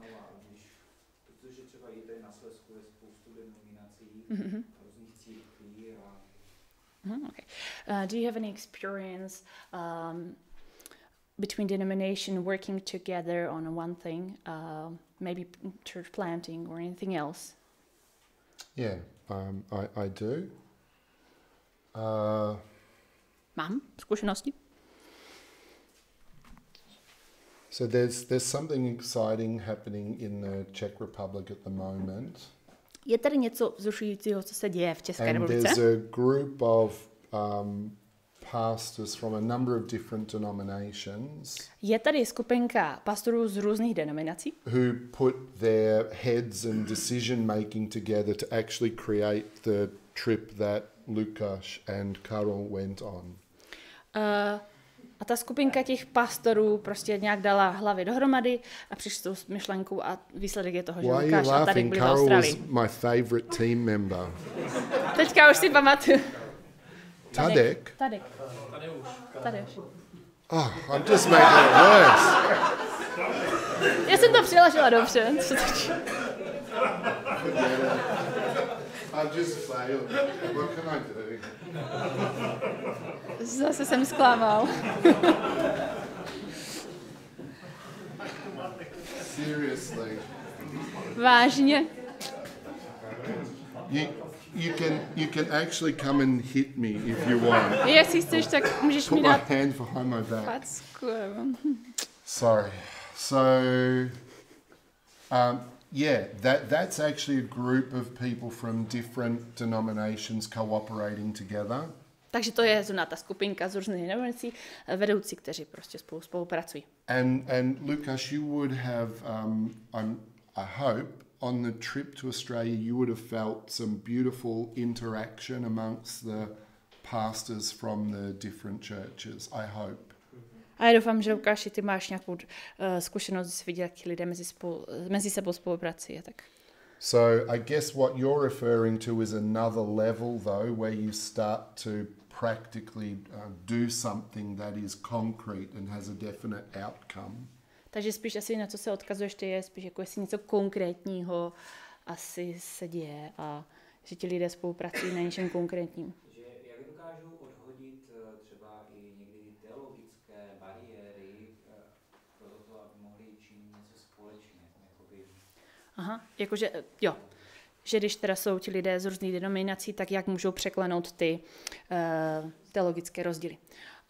What he's referring to, it means how people from the different churches can overcome the differences in theology and, put it aside maybe and still work together beside, no matter the differences. Yeah. So I would say sometimes the differences are too great to work on projects. Někdy ty rozdílnosti jsou jako hodně velké, aby se dokázali sjednotit a pracovat na tom jenom projektu. For some projects anyway. Pro některé projekty. But the differences aren't too big to build relationships of understanding and to network and mentor and help each other. Ale většinou jako můžou budovat ty vztahy, můžou si pomáhat, můžou se vést mentorovat. And there are some times when the differences don't really matter and it's possible to plan some things together and work on things together. Ale pak jsou zase situace, kdy ty rozdíly nestojí úplně v cestě a nejsou tak zásadní, takže můžou prostě se na něčem dohodnout. We have some groups of churches in Australia who they're different denominations, but they work very closely with each other. Máme nějaké skupiny v Austrálii, taky z různých denominací, ale velmi úzce spolupracují. They even plant churches. Dokonce zakládají sbory společně. They cooperate in church planting efforts. Jo, společně spolupracují na zakládání sboru. Yeah, and I saw the same thing in England when we were living in England too. Když jsme žili v Anglii, tak jsem to stejně viděl i v Anglii. You just have to establish clearly what your boundaries are and understand the differences to each other right from the start. Co je důležité, tak ze začátku si prostě musíte říct, kde jsou ty vaše hranice a co můžete tolerovat a prostě si říct tyhle ty věci na začátku, abyste měli v tom jasno. Okay. Yep. Hi. You were emphasizing how important it is to know who we are and what God wants. And well, I have to admit that I don't know. I'm still searching. And surely you can't tell me who I am or how I should know or what I should do to know that. But I want to know how you knew. What's your story? What was your journey to knowing what you should do? Yeah. So let me create an analogy to start with, and the analogy will help. Jo, takže ten dotaz byl jakože, jak můžeme vědět, protože já sama nevím, kde jsem a možná co po mně Bůh chce, tak Steve, jak ty si sám mohl prostě vědět, jak víš, kdo jsi a kam máš jít, anebo co máš dělat? So let's say my objective is to buy a new shirt. Tak dejme tomu, že prostě mým cílem je si koupit nové tričko. Right? Okay. I'm going somewhere with this, don't worry. Yeah? So my objective is to buy a new shirt. Takže mám prostě cíl, potřebuji si koupit nové tričko. When it comes to sizes of shirts, když pomyslím na velikosti triček, I'll use English sizing. Použiju velikosti v Británii. You start with XS, which is extra small. Takže začínáte s XS-kem extra malé. That's not me. To nejsem já. Right? Then you go to S, which is small. Pak máte S-ko, to znamená malý. That's not me. To taky nejsem. Then you go to M, which is medium. Pak máte M-ko, to je medium střední, dejme tomu. That's not me. To taky nejsem já. Then you go to L, which is large. Pak máte L-ko, large, to je velký, obrovský. That's not me. To nejsem já. Then you go to XL. Pak máte XL-ko, which is extra velký. Extra large. Ano, extra large. Extra large? Ano, extra velký, extra obrovský. That's still not me. To stále nejsem já. Then you go to the next one, which is XXL. Double extra large. Pak máte 2XL. That's me. Phew. To jsem já. That's me. Okay? So here's the theory. That's my size. Tak to je ta teorie. Jako, to je moje velikost. So I should be able to choose a shirt that says XXL. Takže bych měl být schopen vybrat si z těch velikostí, nebo ty trička ve velikosti XXL. And it will fit me perfectly, right? A to by mi měl perfektně sedět. No. Ne. It doesn't work that way. Takhle to nefunguje. Right? I might try on možná můžu vyzkoušet 10 shirts that are XXL. Ve velikosti XXL. And maybe only 2 or 3 of them might fit me comfortably and fit me properly. A možná jenom 2, 3 mi úplně perfektně padnou. Some will be too small. Některé budou příliš malá. Some will be too large. Některé budou příliš velká. Some, they will make my stomach look gigantic because of the material.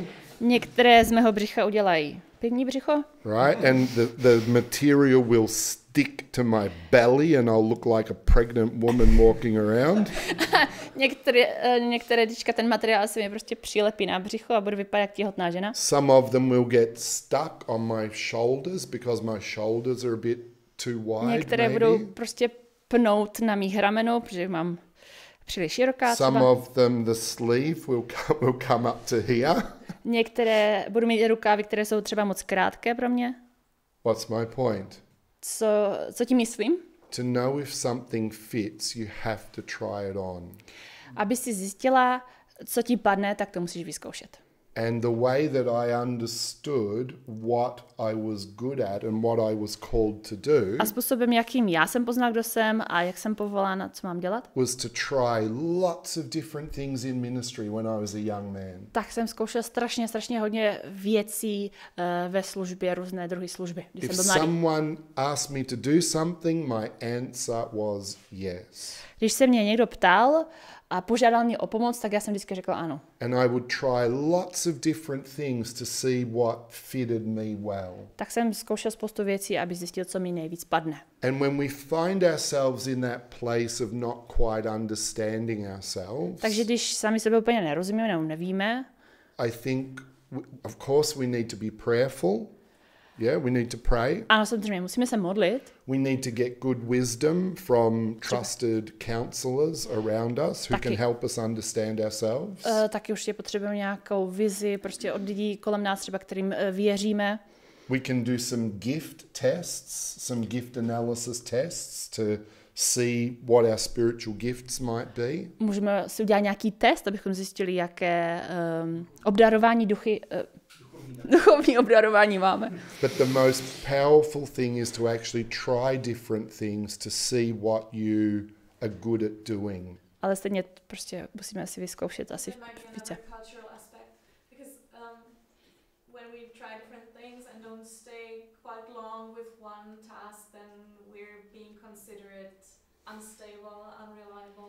A to je možná asi další jako kulturní aspekt, že když zkoušíme a furt střídáme různé věci, tak pak na nás lidé nahlíží jako, že nejsme stabilní a prostě furt přelétaví jsme. I don't know what to say about that. Tak nevím, co na tohle to říct. Ano, buď odvážný. Be brave. My advice is to try different things, particularly when you're young. Try different things, see what you're good at. To je moje rada, jako zvláště když jsi mladý nebo jsi mladá, tak prostě zkoušej různé věci. And do your best to find people who believe in you, who will encourage you to take that path. A snaž se prostě buď s lidmi, kteří tě i podporují tady v tom a snaží se z tebe vytáhnout, prostě pozvenout to nejlepší v tobě. Yeah.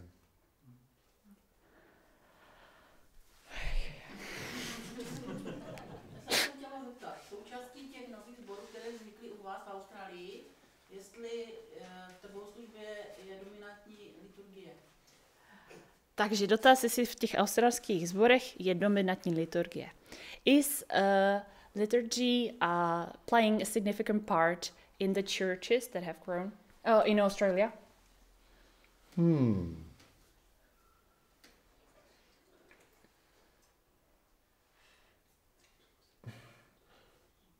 No. And yes. Ano. Yeah.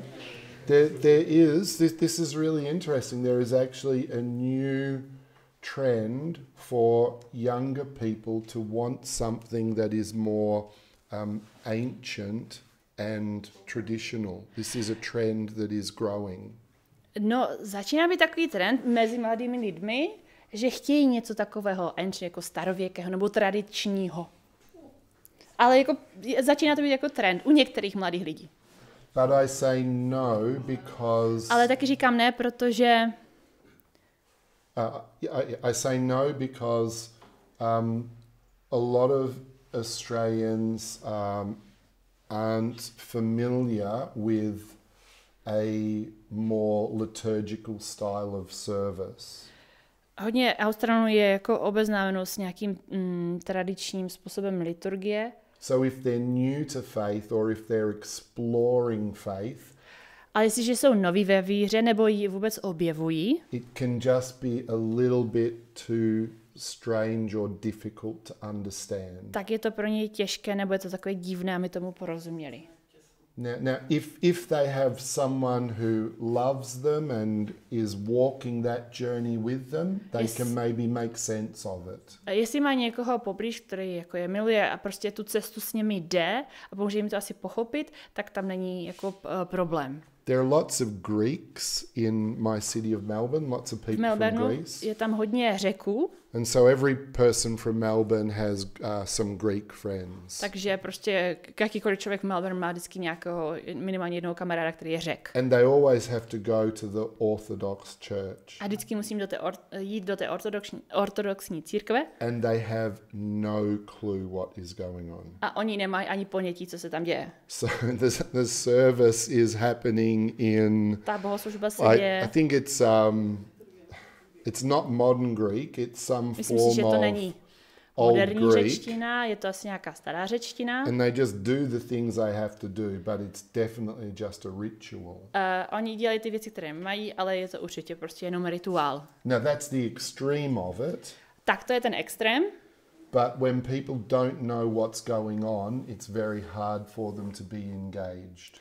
ano, když prostě pořád neví, když lidé neví, co se děje, tak je těžké pro ně nějak jako se zapojit nebo to pochopit. Now, as a mature follower of Christ, Já jako člověk, který je s Bohem už dlouho, if I'm in a Greek Orthodox service, tak jestli bych byl třeba na té bohoslužbě v řecké ortodoxní if církvi, I'm in a formal Church of England service and there's a liturgy, a strict liturgy, nebo bych byl v nějaké anglikánské církvi, nějaké velmi formální, I am mature enough to find Christ in that situation. tak jsem možná asi natolik dlouho sboru, že prostě vždycky si tam něco najdu a vždycky k tomu Bohu prostě But jako somebody dojdu. who doesn't know Christ will probably struggle to find Christ in that environment. Ale člověk, který jako je teprve na cestě nebo je začínající, tak asi určitě bude mít jako velmi velký problém k tomu Bohu dojít. But remember, I did also say yes, but that's an Ale pamatuju si, taky interesting jsem phenomenon. It's řekl, interesting. že ano, jako, že je tam ten nový trend těch mladých lidí. Jako. Takže ne i ano.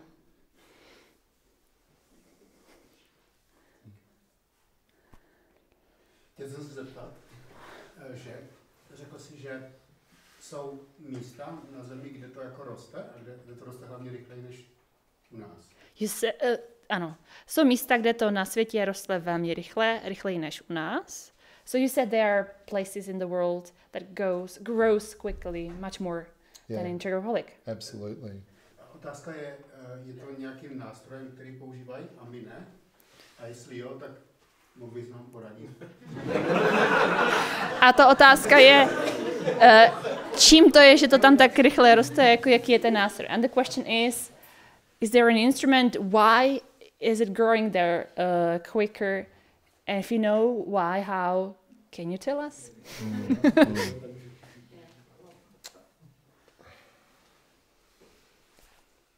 I'll just give an honest answer. Tak dám jenom upřímnou odpověď. I don't understand. Nerozumím tomu. I don't. I'll tell you why I'm actually quite comfortable saying that. Jako jsem si docela jistý, nebo... I think Czechs pray quite a lot. Jo, That's že... my experience of Czech pastors and Czech church leaders. They actually pray quite a lot. More than some other places. Z mé zkušenosti lidé v České republice i pastoři se hodně modlí jako v porovnání s jinými. I think you value prayer quite highly. Myslím si, že pro vás modlitba jako je vysoká hodnota, že to ji hodně vážíte. So why on earth wouldn't God come Tak to proč Czech pro Bůh Republic in greater power? se to tady neděje? Jakože. I don't know. Are we going to say that they pray more in... Tak máme říct, in jako, že Kenya? máme Do they se... pray more? Jo, máme říct, jako, že se více třeba modlí v Keni.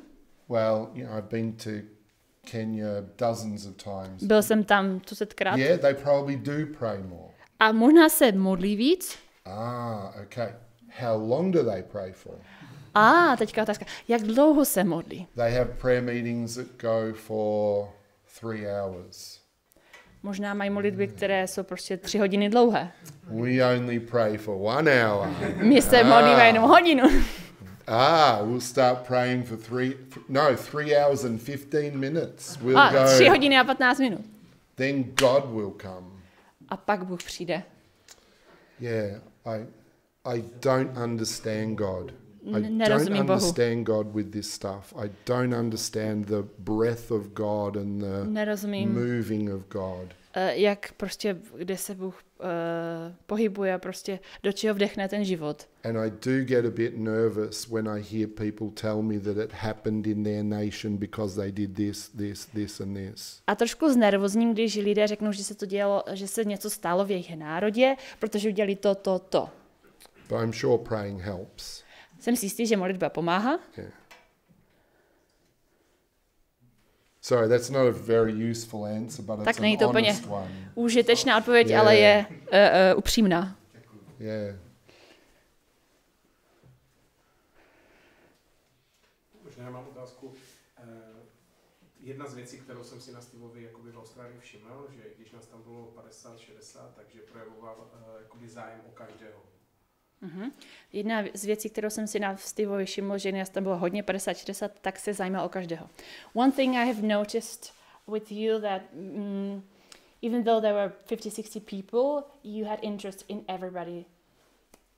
Well, clearly not Tadek. Samozřejmě kromě tatka. What are you doing? What are you doing to me? Ale už to, jak se omlouval za tatka, tak vidíme, že to je pro něho. You know, yeah, but you made a big effort to say sorry, so okay. we can see that it's in great interest to you. Important.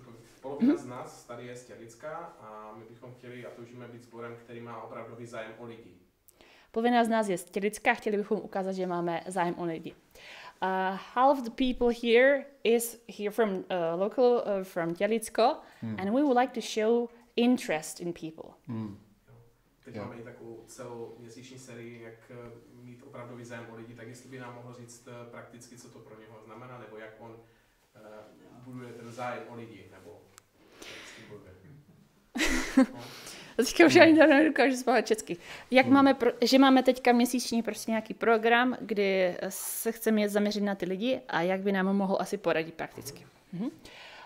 So now we are running like a monthly program to show interest in the people. Could you give us any advice? Interest in people in the village, yeah? Jako ve vesnici v obci. Sure. Jo. Sure. A nebo obecně i o lidi třeba, kteří přicházejí, jak oni projevit opravdový zájem. Jakože na bohoslužbu tak, třeba. lidé, kteří přicházejí. Or maybe even people who come to the Sunday service, how to, get interested in them. Great. Get the contact. Great. I don't know whether you noticed me before we started, but I was sitting there by myself. Nevím, jestli jste si všimli, než jsme začali, ale seděl jsem tady sám. And I'm very happy in my own space. A jsem velmi rád, když jsem ve svém jenom prostoru. Really, I'm an introvert and I'm very happy in my own space. Introvert, takže mám rád svoje soukromí, svůj prostor. So I'm the kind of guy who when I get on the aeroplane, jsem ten druh člověka, když nasedne na letadlo, I try and get my headphones on straight away. Tak si hned rychle nasadím sluchátka. So that I'm making the point, leave me alone, leave me alone. Takže dávám světu najevu, nechte mě být. Right? So that's naturally me. Tak to je má přirozenost. Now, some of my other friends, if they were speaking to you, někteří další, as in talking to you like this, if one of my other friends was here instead of me, jo, kdyby tady byl nějaký jiný kamarád místo mě, they wouldn't have been sitting on their seat. Tak by ten můj kamarád třeba tady neseděl na té židli sám. They would have been walking around. Hey, tak by tady třeba chodil, seznamoval se. Whoa. You know, great to see you. Wow, super. What's your name? Blah, blah, blah. Vidět tě, jak se jmenuješ a tak. Yeah?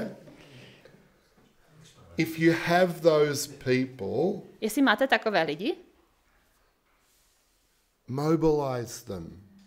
Make the Vyšlete most je. of them. Make the most of them. There's some of those people in the room. Využijte je v tom dobrém. Who are you? Identify yourself. Kdo jsi? Identifikuj se. Oh, no one. Jo, asi, že se máte jako přihlásit, kdo je ten extrovert. Okay, a couple of you. Pár z vás. You are acting like an introvert, Teďka se všichni chováte jako introverti. No, you're supposed to go, me, it's me. Jestli jste extroverti, tak musíte křičet, to jsem já. So if you do have those people, takže jestli máte takové lidi, mobilize them. Tak je vyšlete, mobilizujte prostě. If you have people who love cooking for other people, Yes. Extrovert se ozval konečně. Jestli máte lidi, kteří milují vážení pro ostatní, so there's probably some gift of hospitality there. It brings him joy to cook good food for people. Mobilize the gift of hospitality. Tak vyšlete ty lidi, uschopněte je k tomu, dejte mi ten prostor. Some people love giving people gifts. How many of you like giving gifts to people? Dávat jiným lidem dárky. Beautiful. Encourage those people Pozbuďte to think of gifts to give to people who come along. Aby ten svůj dár využil, aby mohli dávat třeba dárečky ostatním. So people with hospitality, people with gift giving, people with these bold, extroverted personalities. Takže lidé, kteří jsou pohostinní, kteří rádi něco druhým lidem dávají, kteří jsou prostě takový odvážní, extroverti. Mobilize them to lead the way. Vyšlete je, ať vedou, ať jdou When dopředu. they lead by example, some other people will be inspired by their example. A pak se stanou i příkladem pro jiné. If you are an introvert, jestli jste introverti, do your best to interact heart to heart with somebody. You probably only want one conversation on Sunday or two conversations. Make it a good one. Tak snažte se spíš zaměřit, já bych řekla, jako na kvalitu a mějte třeba 1 nebo 2 rozhovory, ale kvalitní. And give your focus and give your attention to that person who you're speaking to. A ten člověk, se kterým se bavíte, tak mu dejte celou vaši pozornost a soustřeďte se na něho. And make them feel like they're the most important person in the world. A udělejte to tak, aby se ti lidé cítili, jako že jsou ti nejdůležitější lidé na světě. And introverts can actually do that, do that very well. A introverti tohle dokážou, docela jim to dobře jde. Czech culture is very interesting on this subject. Česká kultura je v téhle oblasti velmi zajímavá. You're not Italians, right? Nejste Italové? Určitě ne. You're not Italians. Nejste Italové? Right? You're Czechs. Jste Češi. So there's, I think I've had friends describe it as like being like a coconut. There's a hard shell. Slyšel jsem někoho, jako, že vás popisuje jako kokos, right? Které má tvrdou slupku. So there's a hard shell, but inside, ale uvnitř, krása. Okay, so if that's the cultural reality, tak jestli tohle je ta kulturní realita, let's push the boundaries of culture. Tak pojďme trošku posunout ty hranice té kultury. Let's smile. Pojďme se usmívat. Let's hug people every now and then. Někdy někoho za čas obejměte. Let's actually challenge each other to step out of what's comfortable for us. Pozbuďte, aby lidé vyšli ze své komfortní zóny. And actually show warmth to people. Aby ukázali teplo a takovou vřelost ostatním. I used to work very often in a small town in Poland. Já jsem často pracoval v malinkém městě v Polsku. And as I was walking around the town, a když jsem chodil po městě, I would say hello to people. Já jsem říkal ahoj lidem. I would look at them and say hello. Já jsem se na ně podíval a řekl jsem smile. Ahoj a ještě jsem se usmál. And they would nearly die. A oni málo umřeli. I was worried almost that they would call the police to come and Já get jsem me. se trošku jako dostal z obavy, že dokonce na mě zavolají policii. But here's something really positive. Ale je tady něco pozitivního. I have friends come over from Australia. A mám kamarády prostě z Austrálie. And they interact with Czech pastors and Czech churches and Czech congregation members. A prostě jsou v kontaktu a mluví s těmi českými pastory, s českými lidmi a tak dále.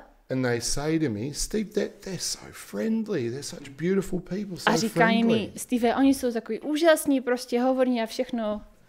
I say, well, yeah, you go into the bank or the train station and No, see how jo, you go in běžte the do train banky, station. anebo na železniční stanici, jo, vidíte. Right? There is this reality that Christians generally are friendlier. You actually are. That's true. Je, že křesťané jsou přátelští.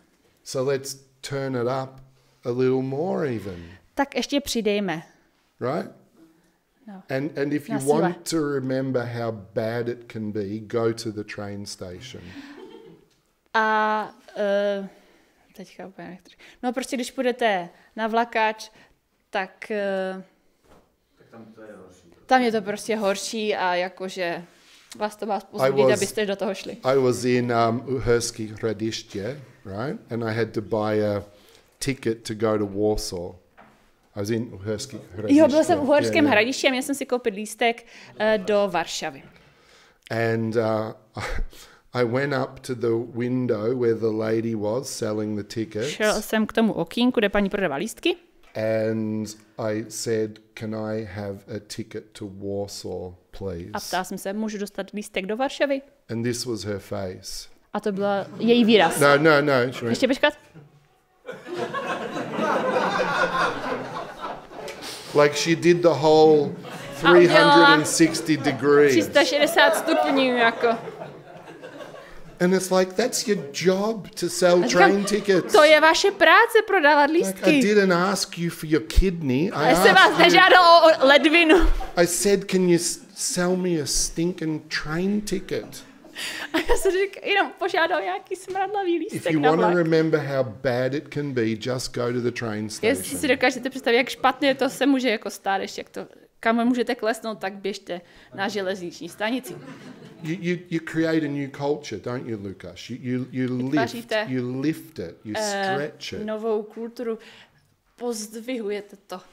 And you guys are the friendliest people in the village. You guys are the most helpful people in the village. Nejpřátelštější, nejvíc nápomocní lidé v obci. You say hello to people who you don't know. Říkáte dobrý den lidem, které neznáte. Well, that's a bit too far. But, Možná to je až moc.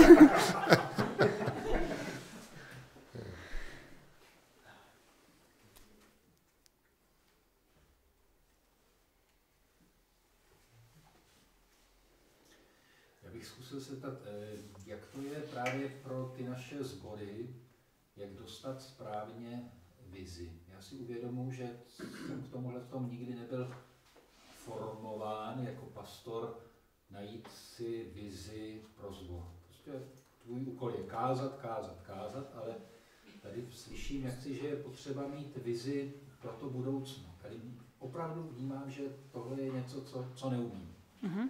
Takže najít vizi pro sbor. A ještě to zopakuju. Já jako pastor, tak jsem byl prostě, bylo mi řečeno kázat, a teďka se tady mluví o vizi, tak jak získat tu vizi, jak ji dostat. We are told to, as a pastor, to preach, but there was no discussion of vision. But you talk about vision. So how to get the vision? Yeah. No? Yeah. So let's reframe that and let's use some slightly different words. Pojďme to předefinovat. Převyprávět, ano, to je slovo, děkuji. Yeah, so let's ask the question, what does God want us to do? What does God want us to do? That's vision. Vize je, co po nás chce Bůh, abychom dělali. And strategy is how does God want us to do it? A strategie, jak Bůh chce, abychom to konkrétně udělali. So they're really important questions to ask and to be able to answer. A to jsou dvě důležité otázky, na to si je položit a pak také odpovědět. What does God want us to do and how does God want us to do it? Co Bůh chce a jak Bůh chce, abychom to udělali. So, how do we get vision? Takže jak dostaneme tu vizi? Prayer is obviously an important response. Modlitba je samozřejmě přirozeně jako odpověď. And I'll just repeat myself a little bit again from the story of Nehemiah. Trošku se budu opakovat s tím příběhem We Nehemiáše. listen and we see what stirs us. My slyšíme, vidíme, co nás prostě nějak jako roztáčí. We look and we understand and we explore and we see what stirs us and we see what needs to be done. Zakoušíme, vidíme prostě, co je třeba, aby bylo uděláno. Very rarely is it some sort of heavenly download of information. Zřídka kdy je to, že se nějak stáhneme z nebe z nějakou odpověď. And that's probably important to say because A to je důležité říct. maybe some people think that if they pray enough or Protože si někteří lidé myslí, že když se dostatečně budou I modlit, don't know, lie on their bed and say, "Here I am, God." budou ležet na posteli a najednou God will beam down some vision onto Bůh the se bed or something. vám zašle nějakou vizi a odpověď. It's more about intuition. Je to více o intuici, It's more about our passions. více o naší vášni, It's more about need that we see and conviction that comes on the basis of need that we jako see. potřeba a takové jako bezpečné. It needs to be written down. Jo, že je dobré si to napsat. It needs to be explored with other people to be understood more fully. Je možná dobré to jako probrat s dalšími lidmi, abychom se dostali do té hloubky, abychom to pochopili. It needs to be tested with wider groups of people to see what the responses will be from wider groups of people. Je dobré to otestovat s větší skupinou lidí, abyste viděli jejich reakce na to. It needs to be communicated with clarity so that people can grab a hold of it and run with it. A je dobré to komunikovat velmi čistě a jasně, aby prostě lidé to dokázali pojmout. And it needs to be joined together with people who are implementers and strategic people. A je důležité, aby to prostě bylo i kompatibilní s lidmi, kteří budou toho součástí a co lidé... Ano, realizovat a budu prostě pracovat pro s tou strategií, jak to pak udělat. Needs administration and management to potřebujeme make it management, work. strategii, administraci. To všechno tam to potřebuje. I don't know whether I've completely answered your question, tak nevím, but jsem there's odpověděla na vaši otázku. Thoughts. It's often something that compels you towards future action. It grabs you and moves you forward. Ta vize je většinou něco, co vás jako přirozeně i posouvá do té budoucnosti a jako, že vás někde směří, že to není nic statického. Děkuji. Máme prostor na poslední otázku. Time for the last question. Yep.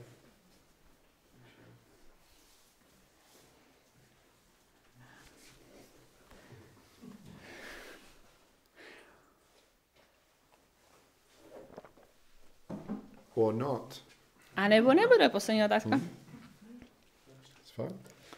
Hey, thank you very much for having me here with you. Thank Děkuji, you. že jste mě pozvali.